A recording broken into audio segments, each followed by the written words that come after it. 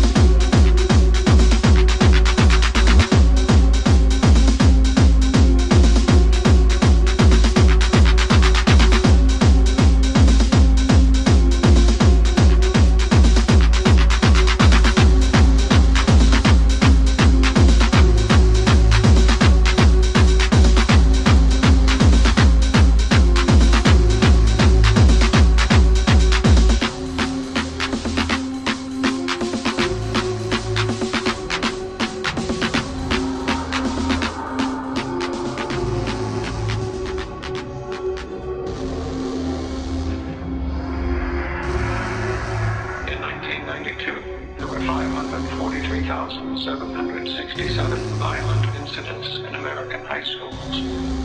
In some cities, the areas around these schools were beginning to fall under the control of violent youth gangs. By 1997, the number of violent incidents had tripled. Gangs had taken control of large sections of these cities. Some schools were shut down. The year is 1999. The gang-controlled areas have become known as free fire zones. The police will not enter. There is no law.